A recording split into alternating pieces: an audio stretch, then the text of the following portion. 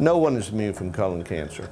We anticipate in the United States this year 150,000 new diagnoses of colon cancer, and there will be 50,000 people that will die from colon cancer this year in the United States.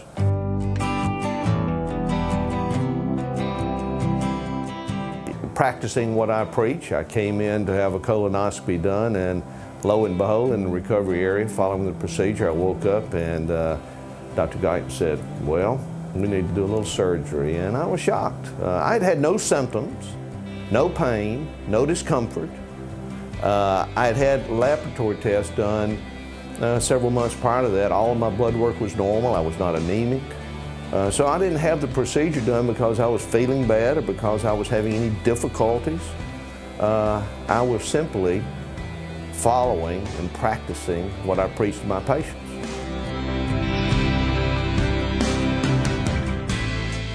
Well, not being screened is the most common mistake. A recent article came out in the New England Journal of Medicine that for a fact now shows statistically a dramatic reduction in colon cancer deaths in the United States. And it's attributed to one thing and one thing only, screening. Medical center personnel, as a part of their insurance package, has screening colonoscopy as a part of their package.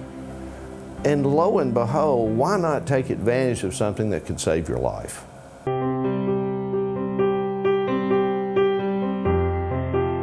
Those individuals who have average risk would be beginning at age 50 for Caucasians, age 45 for African Americans, and they should have screening colonoscopy at those ages, and then every 10 years thereafter.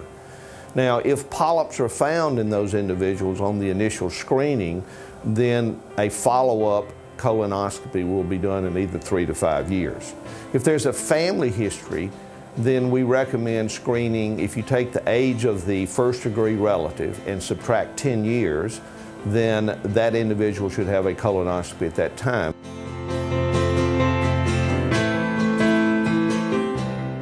It is life-changing. I used to be sympathetic with patients when they have a bad diagnosis. I can be empathetic now. I've been on the operating table. I've experienced the NG2.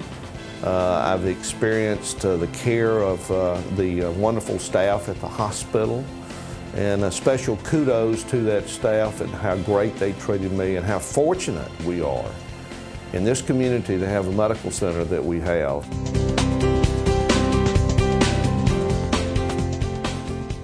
Well, I think the most important thing in regards to colon health is the change in your lifestyle. Avoid the things that we know that increase your risk.